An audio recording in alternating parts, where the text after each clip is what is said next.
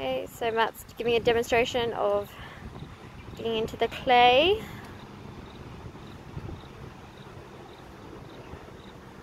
I think I just hit a chamber here.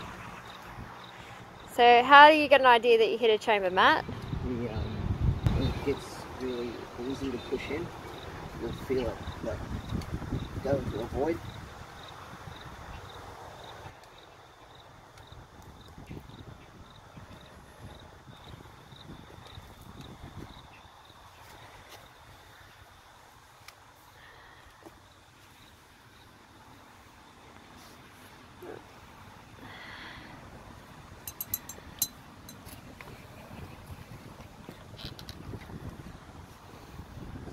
Tunnel down the bottom. It's that tunnel I hit before.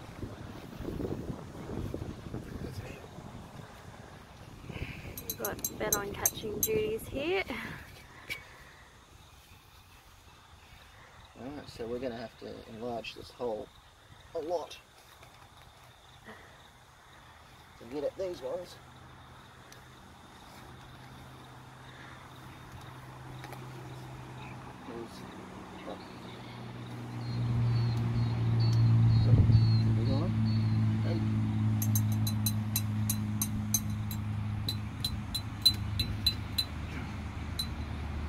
So Matt can actually still dig quite far out away from the hole and break up the clay as well, and break through multiple chambers.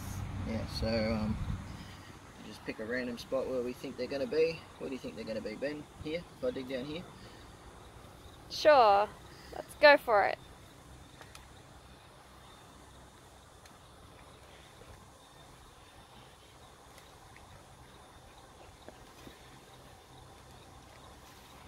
You can move quite a significant area of earth. Chambers, but once you start getting a bit further down, especially with this colony, That side. You can see a bit of trash there. Oh, yeah. There's some trash chambers there. You can see old brood. It's been broken up. There you go, there's another trash chamber.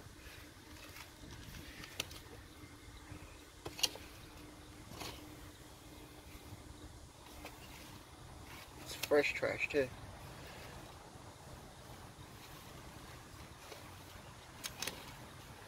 It's not all trash. I know it is. Is that a little bit of a hole underneath it that I'm seeing, or is that just the way the earth is broken up? Oh, it's probably the way they get into it.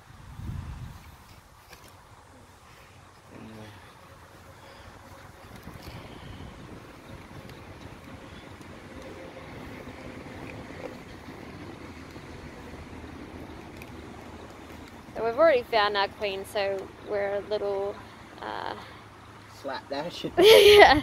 The risk with this is that you very easily could put your put this through your queen. So when we are a bit more concerned, we do put the shovel further out from the nest where there isn't as much risk to going straight into any chambers. But we are a little bit more frivolous right now. As planned, we are continuing on with the dig, and here we are. Matt has been slicing into the root system, and I will come in a bit closer. It's amazing that they don't come racing out when we are smashing into things, but it goes right down the beginning. Where's my so jar? much brood right on top. Maybe we shouldn't be keeping on top. Wow. I haven't knocked it over while it's been on top. This is the amount of pubo that we've been having come out. We have been tipping our jars into a large container. These tunnels go down further and further. We have been using our technique still of trying our technique of digging around layers at a time rather than just following tunnels down, because look, the tunnels are just going around the whole section, so we're just finding them everywhere.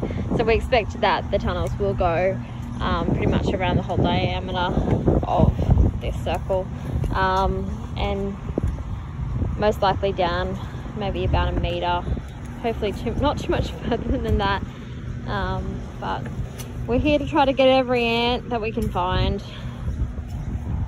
It's now pissing down rain. We're kind of at our final stash. We've followed all these chambers down and hit endings, but I think we've kind of hit our final brood stash.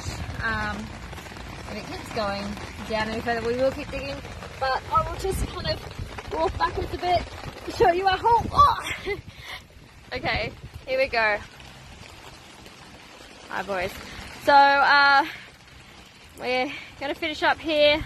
I'll take a final picture of the hole once we're all done, but with all the rain, we're very keen to finish up now.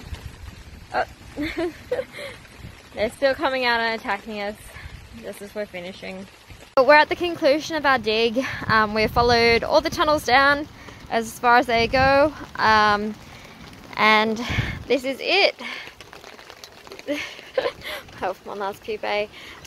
So we haven't put all of our ants together. We're still, our other pot is elsewhere. We'll put a photo of them at the end of this, and we'll put them in their final enclosure.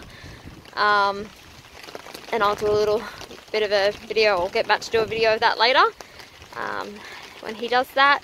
But this is all the pupae that were separated. Some of the pupae is still in with the ants because they have got a nice hold of it, and also all the larvae is in with the ants being taken care of. So we're going to fill in the hole now, and yeah, good work guys. Yay! Okay, this is the rescued Myrmecia Forficata colony from the property out at Harpers Hill. It's a very, very large colony, and the queen is nice and strong. And this is going to be darkened, so she'll move into there. There's sand on the bottom of these other two tubs. So the paddock that this colony was in, they were actually next to a stump. The stump's been ripped out, and the paddock's going to have bulldozers go through. They're doing the pasture improvement, I believe it is. Anyway, they're improving the soil in the paddock, so this colony was going to be destroyed. So it has been rescued and is now up for sale.